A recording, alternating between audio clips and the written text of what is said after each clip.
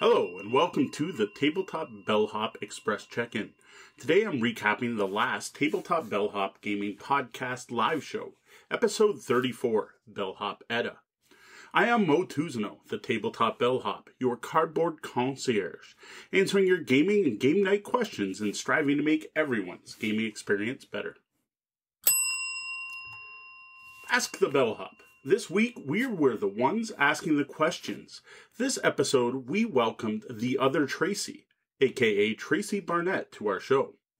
Now, the main reason Tracy was on the show was to talk about their new RPG, Iron Edda Accelerated, which was kickstarted back in August 2018, is already out to backers, and should have just hit game store shelves in the last couple of weeks.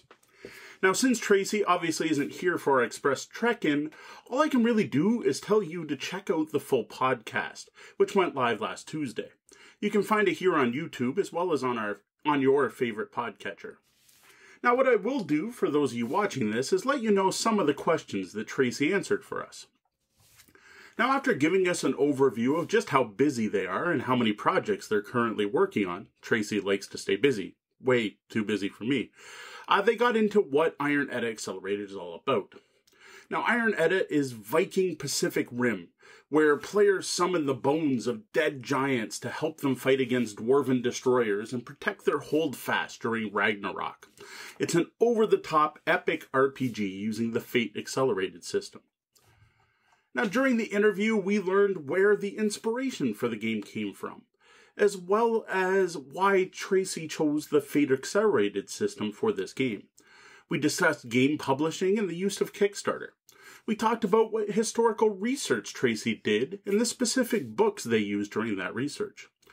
We also talked about podcasting and Tracy's own podcast, The Other Cast. Tracy mentioned how great it was working with the folks at Encoded Design, and we talked about quite a bit more. I know I'm always telling you to check out the full episodes, but in this case, it really is a must. There's no way I can summarize the full interview here, and you're much better off hearing it in Tracy's own words from their own mouth. I'd like to take a moment to thank our new sponsor, Quiver Time, makers of the Quiver Deluxe card carrying case and other premium card game protection items. Head over to quivertime.com/bellhop and use code DINGDING to get 10% off their entire catalog. For you Canadians out there like me, this code also works at amazon.ca. Now, due to the fact the entire Belhop team was at Breakout Con up in Toronto over the weekend, we did not have a Gloomhaven live stream last time. So that's going to have to wait a bit before we get another episode up. Though on most weeks you can join us live at 8:30 p.m. Eastern at twitch.tv/tabletopbellhop and watch us continue our ongoing Gloomhaven campaign. Tabletop Gaming Weekly, where we look back at the games that hit our tabletops last week. Now, last Monday, I had a group of people over and got to try out a new expansion for Builders of Blankenburg. Now, Builders of Blankenburg is a game that I originally did a preview for back in 2015 on my old Windsor Gaming Resource blog. Now, happy with that preview, Cobblestone Games contacted me recently and wanted to know if I was interested in checking out a new expansion they plan to kickstart in April. That expansion is going to be called Fields and Flocks.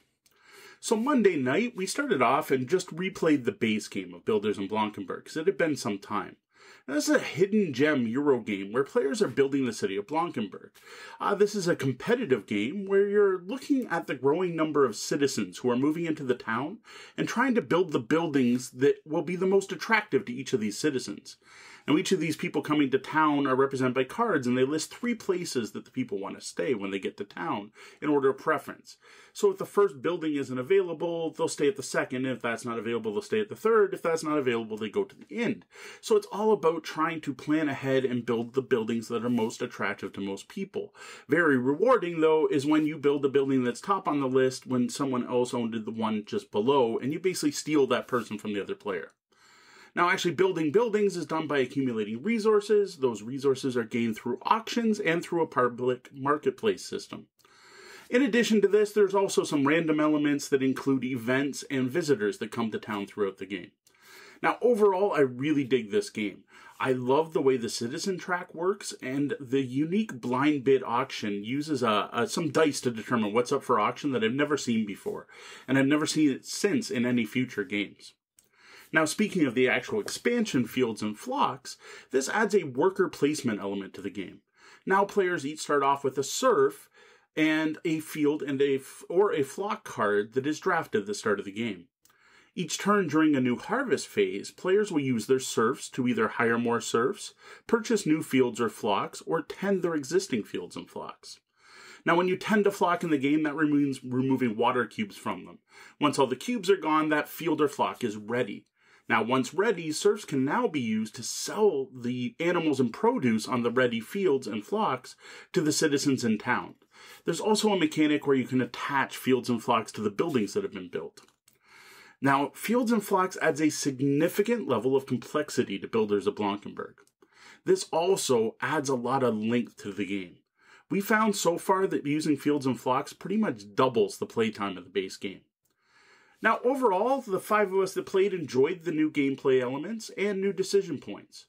We did run into a few rule issues, but after a couple emails back and forth with the designer, I've now found out what we did wrong and given him some suggestions on how to improve the rulebook. Overall, I'm looking forward to more plays of Builders in Blankenburg with Fields and Flocks. Now, this past week, Sean tried out a new Cryptozoic deck building game.